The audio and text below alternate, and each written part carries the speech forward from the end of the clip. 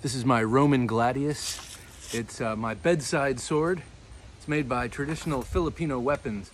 They make not only really awesome Filipino swords and knives and axes, but they also make a number of different cultural swords. Like they make a Celtic sword, they make some Japanese swords, some Chinese butterfly swords and stuff, but just really beautiful, very, very sharp, extremely pointy, and this is carbon steel, beautiful handle. My one thing about the handle is that it's completely circular in cross section.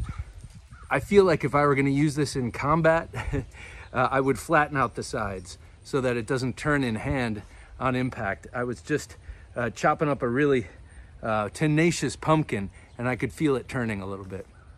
Thanks for watching.